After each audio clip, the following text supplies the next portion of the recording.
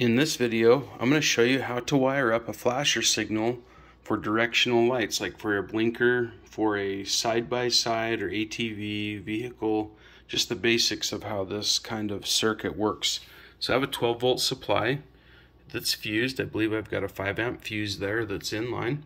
The black and white striped line is hooked to the negative. That comes over to this plug. It's an SAE wire harness. You can Google that if you want to get one of those. And basically, I've hooked the black up to the white and black striped line and the red up to the other one. So I've got my positive and my negative, and they come over to my flashing relay. So this little device here is going to produce a signal.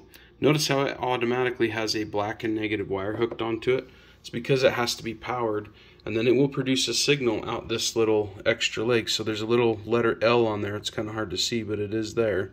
There's a plus and a minus and an L.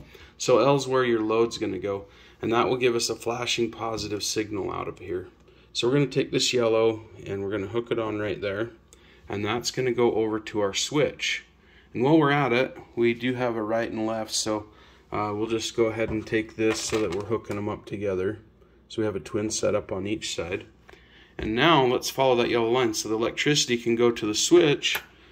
And this is just a normally open switch. It has some extra wires jumpered because it has flashing lights and does different things, and it's a maintain, but it's no different than a regular wall switch at your home.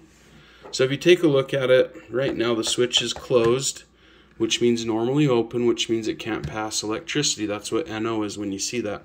So my power can go through the yellow wire, through the switch once the button is pushed, and then out here through the red line to these black wires. Notice how both lights have a black and a white line. These are LEDs. They only let power flow one way. If you were to hook this onto a battery, the white needs to go on the negative and the black has to go on the positive on this particular style of light because it's a diode. If you were to reverse polarity, these lights will not light up. So positive's got to go flow, is going to flow down this black wire through the light and then head out towards the common where all of the white wires all hook together. So these lights are also hooked up. The whites and the blacks are all connected independently of each other. So all of the whites together, then all of the blacks, and they come off to a red wire just like on the other switch. So just an identical setup for right and left. Well, that leaves us with one wire left. So let's come back here, and the wire flows out of this white wire, and this has got to go back to negative because we have positive coming off of the load. So you can go right back to the battery. You could go to this terminal, and you could go to this black terminal right here too. So that's directly right off of the battery essentially. And now we're producing a flashing blinker light.